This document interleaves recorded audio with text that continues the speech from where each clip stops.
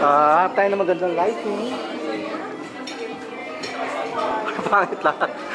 Anyway, so how does it feel to be, are you really a gadget person?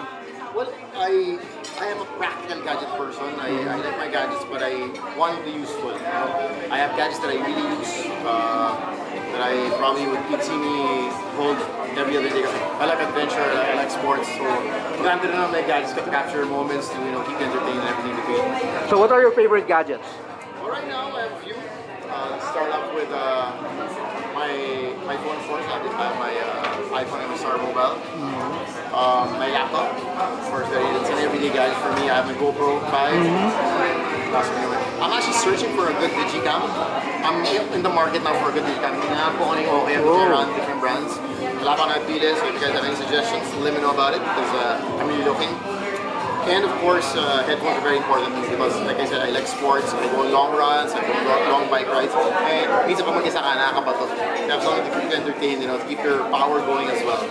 Was there ever a gadget that you wouldn't want to get rid of or you wouldn't want to replace? Siyempre, I think yung phone, mahirap i-replace. Siyempre, ito kung malandi, hindi naman lalandi. Diba? Girl, lalo yung mga communication, diba? So yeah, phone I think pretty much connects everything to everybody, diba? Very important. Also because your contacts are there, definitely, your social media accounts, passwords. Tinder. Erase, Tinder. So come and invite them to come check out Power Mac and JBL. Guys, I'm inviting you to check out Power Mac Center. You got practically everything you need in one shop. It's gadgets, everything about technology, and of course, we have headsets. Well, JBL, you guys gotta try it out. Especially if you love sports, you're always on the go.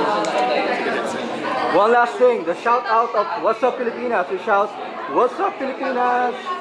1, 2, 3. What's up, Pilipinas? Thank you. Thanks.